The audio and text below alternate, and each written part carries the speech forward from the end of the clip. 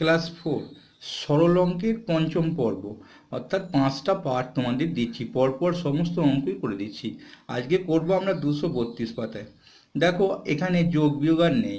যোগ বিয়োগ আমরা প্রথমে কেমন করতে হয় দেখে নিলাম, যোগগুলোকে সাজিয়ে নিলাম, দিয়ে আমরা বিয়োগগুলোকে একদিকে সাজিয়ে নিলাম, যোগে দিয়ে যোগ বিয়োগ করে দিলাম।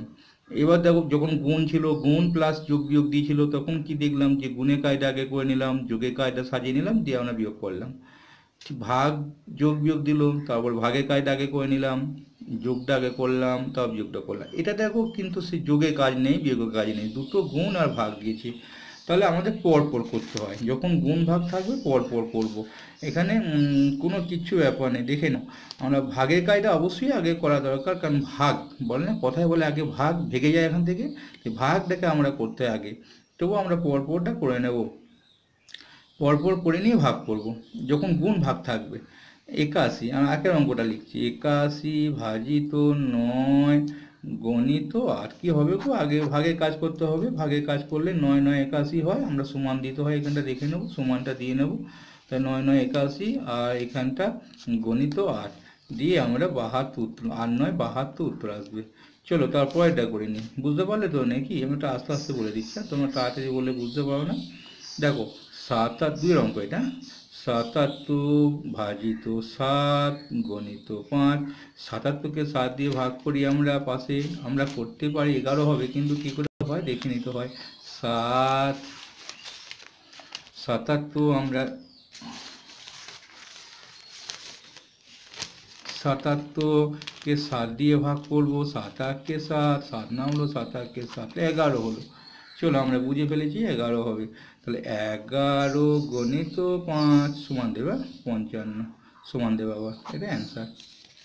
তারপর দেখো 3 অঙ্কটা, 6 গণিত 7 ভাজিত 3। তাহলে আমরা পরপর করবো, 7 6 42, প্রথম থেকে করবো আগে, পরপর মানে প্রথম থেকে। 4 10 2 42 ভাজিত 3।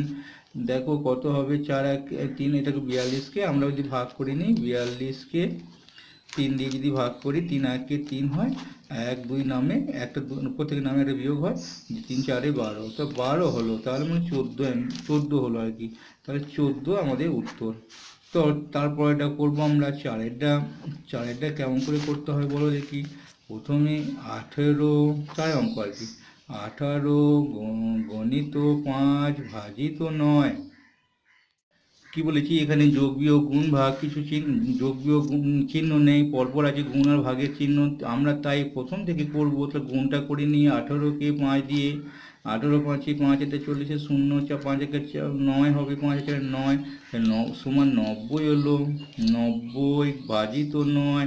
আমরা যদি 90কে ভাজিত 9 দিয়ে ভাগ করে নিই, 90কে আমরা 9 দিয়ে যদি ভাগ করি, 9 1 9 হয়, 0 নামে 9 0 0, দেখতে পাচ্ছি না, হয়তো নেই, হ্যাঁ দেখো 9 0 0 দিয়ে বিয়োগ করে আমাদের ভাগফল শেষ করতে হয়। তাহলে দেখা গেল 10, কত হলো 10, 9 10 90 হয় আমরা জানি, কিন্তু কেমন করে হয় একটু দেখে নিতে হয়। চলো আমাদের হয়ে গেছে 4 অঙ্কটা। 5 অঙ্কটা করে নেবো আমরা। 5 অঙ্কটা কি বলছি, 5 অঙ্কটা বলছে দেখো, কত আছে, 4 9 ভাজিত 49 ভাজিত 7 গণিত 9। কত হবে গো, 7 7 49 হয় আমরা জানি, তাই তো। 7 7 আমাদের 7 7 49 হয়, আমরা তো 7 লিখবো আর এটা 9 লিখবো, পড়ে আছে এটা, শেষে আছে 7 9 63, উত্তর হবে আমাদের। তাহলে আমরা খুব ভালো ভালো শিখে বলছি বলো। চলো আমরা 6 অঙ্কটা করি। 6 অঙ্কটা 5 10 4 54 ভাজিত 6 গণিত 4 ভাজিত 12। তাহলে আমাদের কি করতে হবে, যে পরপর করতে হবে আমাদের, এরকম থাকলে পরপর। তো 6 9 6 9 54, তা 9 হবে, গণিত 4 হবে, রাশিগুলো পরপর লিখে দিয়ে পরপর করতে হয়। তাহলে 4টে থেকে 3টে রাশি চলে এলো এখানে, আমরা 3টেকে আবার করবো আমরা, দেখি নি। 8 9 72, তাহলে 72 ভাজিত 12। তাহলে এবার দেখবো 12 6 72 হয়, তোমরা যদি পাশে ভাগ করে নাও 6 অ্যান্সার আসবে। আমি 12 6 ভাগ তো আমি জানি, সেই জন্য লিখে দিলাম, তোমরাও 12 দিয়ে ভাগ করতে পারো। চলো তারপরে আমরা 7 অঙ্কগুলো করে নিই, দিয়ে বাকিগুলো পরে ভিডিও করব। 7 এটা দেখি নিই, 16 গণিত 5, 16 গণিত 5 আমাদের 16 গণিত 5-এর পর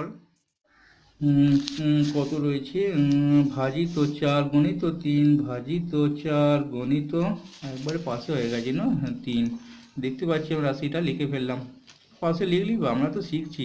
16×5 80, গুণ করে নিতে হবে, যা ছিল তাই লিখতে হবে। 4 গণিত 3, এবার দেখো 4 10-এ 40 হয়, গণিত 3 হবে, তারপরে 3 10-এ 30 হবে। একদম অ্যান্সার হয়ে গেছে। দেখি নি আমরা 16×5 80 ভাজিত 10 আর 3, ঠিক আছে। একদম আমাদের কত পর্যন্ত হয়ে গেল, 8 পর্যন্ত। না, আমাদের কত হলো, 16 অঙ্ক 7 পর্যন্ত। আমরা এখানে একটু দাগ দিয়ে নিই, বাকি কোটা পরে ভিডিও করে যাব। ভালো লাগলে কি করবে, একটা লাইক করে দেবে, হ্যাঁ।